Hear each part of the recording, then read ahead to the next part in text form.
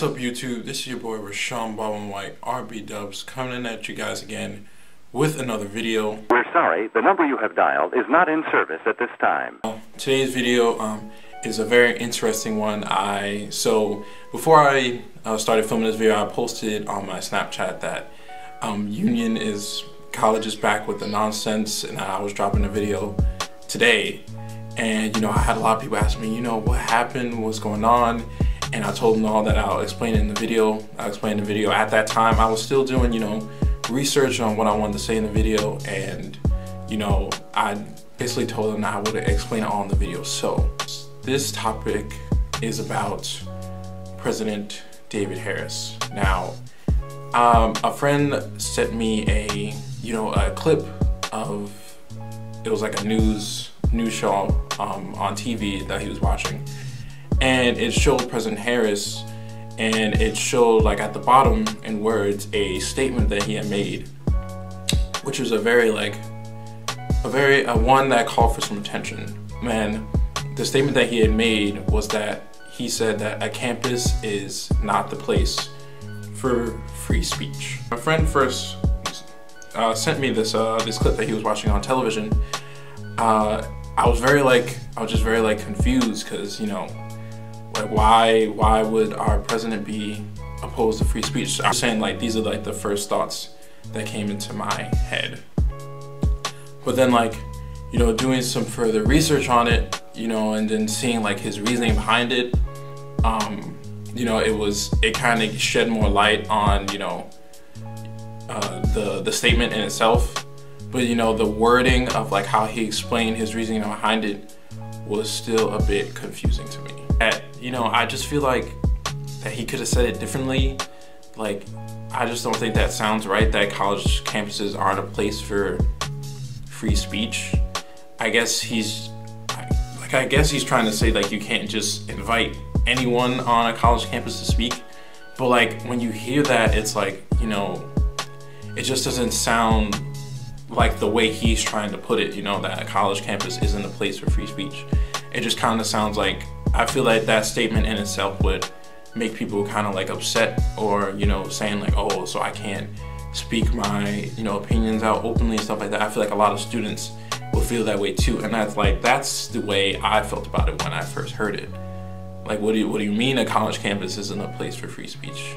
So even if those speeches, even if those opinions aren't ones that you certainly believe in, I feel colleges is a place where you can express your opinions, and you have to be open to hearing opposition to those opinions. But I feel college is a place to hear those differing opinions, and then to say that college isn't a place for free speech, I don't know, it was just very perplexing to me. President Trump signed an executive order which holds colleges accountable for protecting free speech.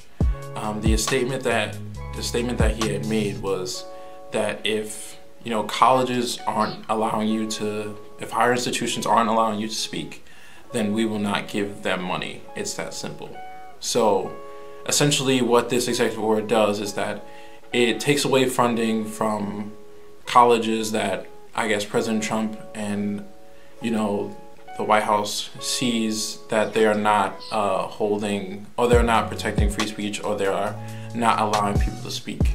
And this executive order was basically put into place because Trump and the White House, they feel that higher institutions are more so bringing up liberal perspectives, and he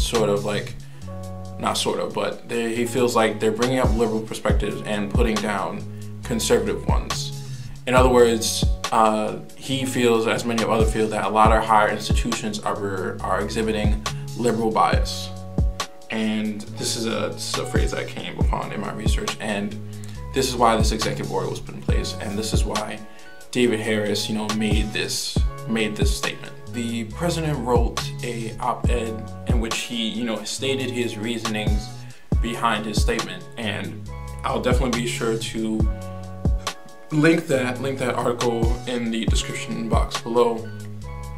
But I just wanted to essentially take out two parts of what he had written that were particularly interesting to me and that I wanted to speak about.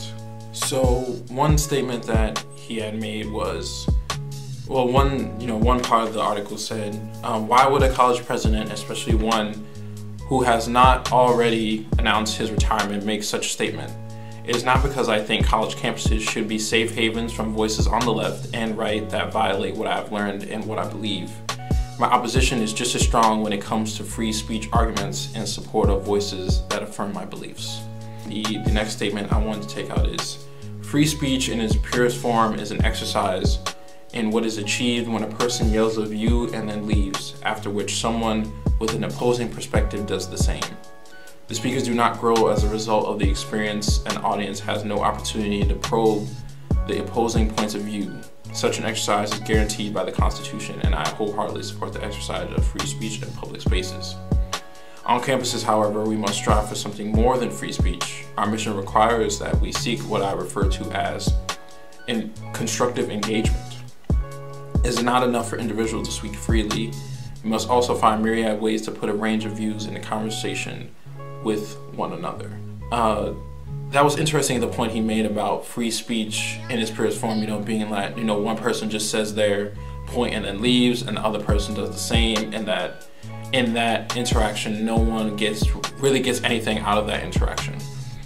And then with constructive engagement, what he's essentially saying is what's better with what he calls constructive engagement is that not only does a person, state their belief, but people hearing that belief, hearing that person make their statement about their belief, first of all, that person has to back up that belief, with evidence, supporting why that belief is believed to be true, why they believe that belief is true. And then also backing up the evidence, they also have to, be able to take questions from people and essentially not bash people for having different opinions than them. And then my opinion on that is like, isn't that free speech? Like, I'm trying to, reading the article on President Harris' reasoning for a statement, I kind of felt it was confusing. Like maybe I was, missing something, maybe I wasn't reading it correctly. But I'm having trouble finding the difference between constructive engagement and free speech. I kind of feel like they're the same thing. Because when I think of free speech, I think of someone like, stating their opinions openly. But I do also think about, people opposing those opinions. I feel like the opposition of opinions is also a part of free speech. So I'm kind of having trouble understanding the difference between free speech and constructive engagement. And the point of this video is that I want you guys to, perhaps read this article and then perhaps let me know what you guys think. Do you guys think there's a difference between constructive engagement and free speech based on what President Harris is saying? Because he's essentially saying that, the difference between free speech and constructive engagement is that you don't have that, first of all, you don't have that, the audience like asking you questions or asking the person who's stating their belief questions, and you don't have that interaction. So he's saying with constructive engagement, you get more out of the experience, you come away with learning something rather than just stating your perspective and then leaving. I never thought about free speech that way, that you just state your perspective and then leave. I always thought that stating your statement and also in return receiving oppositions to your statements is what's qualified as free speech. So that's why I wanted to share this, this statement and this article, on President Harris' reasoning for his statement with you guys, because I really found it very interesting. And with that, there's also an event happening here on campus that is essentially, following this constructive engagement format. The school has started this whole speaker series that is focused on this constructive engagement idea introduced by President Harris. The event is titled The Gift of Our Wounds, Finding Forgiveness After Hate. And this event is happening on campus on April 29th. And it essentially features a discussion between, and then the speakers are one whose father was killed in a mass shooting at a temple. And then the other speaker is a former white supremacist and was the leader of a big white supremacist group. And I also found that very interesting because essentially, you know, Union College, you know, they have the ability to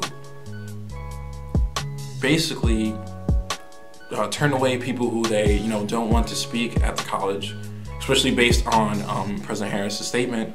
You know, they can decide who they want to speak and who don't. And, you know, I just find it interesting that that this is starting off this series, that you have one of the people who's a former white supremacist, another person who is, you know, whose father was killed in a mass shooting.